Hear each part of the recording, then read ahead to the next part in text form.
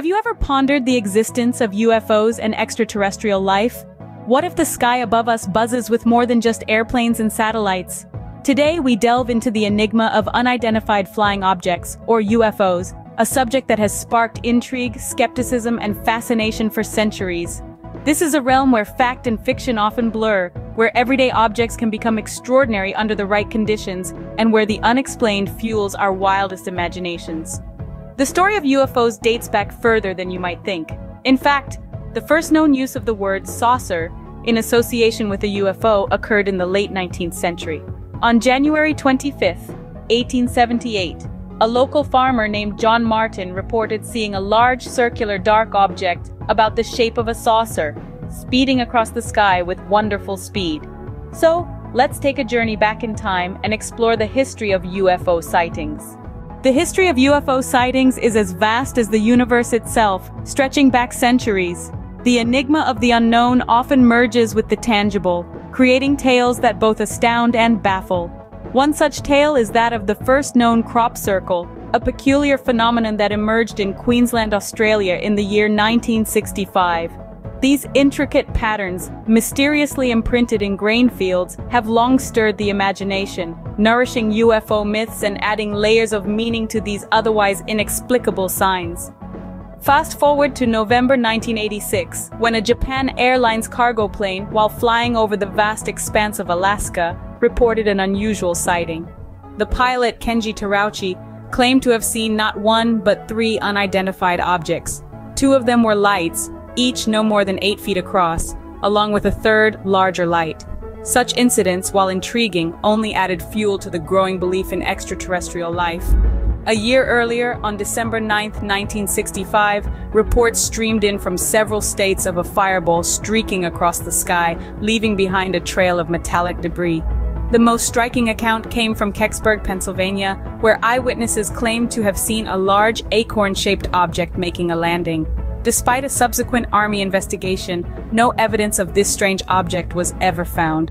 These early sightings and the myths they've spawned have woven a rich tapestry of intrigue and speculation, captivating our collective imagination. While these accounts are indeed fascinating, they are not always what they seem. The reality, as we'll explore, is that not all UFO sightings are unexplainable. Many can be attributed to misidentified objects or natural phenomena, but that doesn't make the quest for understanding any less thrilling. After all, we are creatures of curiosity, forever drawn to the mysteries of the universe. Interestingly, not all that glitters in the sky is a UFO. More often than not, what we perceive to be unexplained, mysterious objects are simply misidentified elements of our natural world or man-made creations. This includes things as varied as aircraft, balloons, unusual cloud formations like noctilucent and nacreous clouds, and even meteors. Sometimes the culprits behind these sightings are even more terrestrial, being nothing more than elaborate hoaxes. Studies reveal an interesting picture about the reality of these sightings. A significant majority of the reports, between 80 and 95%, can be explained away as the misidentification of commonplace objects or natural phenomena. However, this doesn't provide a complete answer to the enigma of UFOs. There are still those sightings, those 5 to 20% of reports, that defy explanation.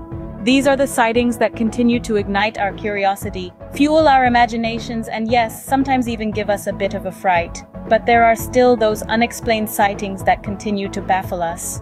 It's not just the public that's intrigued by UFOs. Governments worldwide have shown interest too. From the dusty archives of history, a fascinating piece of information emerges. According to records released in the summer of 2010, during the throes of World War II, an alleged UFO incident involving an RAF plane was suppressed by none other than British Prime Minister Winston Churchill. The reason? He feared it would incite mass panic. It's said that he made these orders during a clandestine meeting with General Dwight Eisenhower. Across the pond, in the land of the brave and home of the free, U.S. agencies have been quite active in the UFO scene. A mountain of documents, released under the Freedom of Information Act, reveal that information on UFOs has been and continues to be collected by a plethora of agencies. These include the Defense Intelligence Agency, the FBI, the CIA, and the NSA, as well as military agencies of the Army, Navy, and Air Force. It's a web of intrigue and secrecy that stretches across decades and continents, with governments around the world seemingly as engrossed in the UFO phenomenon as the general public. The reasons for this interest can only be speculated upon. Are they merely seeking to protect their citizens from potential threats, or is there more to the story? Could it be that they are seeking to harness the advanced technology these unidentified objects supposedly possess? Regardless of the motivations, one thing is clear. The government's involvement in UFO phenomena is not a recent development. It's a tale as old as the UFO phenomenon itself, woven into the fabric of our history. So, while we're left to ponder on the unexplained sightings and the elusive truth behind them, one thing is certain. The interest in UFOs extends far beyond curious onlookers and conspiracy theorists. It reaches into the highest echelons of power, sparking intrigue and raising questions that remain unanswered. So the question remains, are we alone in the universe? The belief in UFOs and extraterrestrial life has permeated more than just our skies. It's influenced our culture and even our religions. This has led to the creation of what are known as UFO religions, faiths based on the existence of extraterrestrial entities. The Ethereal Society, for instance, believes in advanced spiritual beings living on other planets. Scientology, another well-known example, is founded on the teachings of science fiction writer L. Ron Hubbard, who claimed insights about alien civilizations. Beyond religion, the influence of UFOs extends to popular culture. A striking example harkens back to the late 1930s, when Orson Welles' radio show, The War of the Worlds, had people genuinely believing that America was under an alien invasion. The show's realistic portrayal of a Martian attack illustrates the deep-seated fascination, and sometimes fear, of the unknown that exists within us. Whether you're a believer or a skeptic, the topic of UFOs and extraterrestrial life continues to captivate us, inviting us to look up and wonder, what if?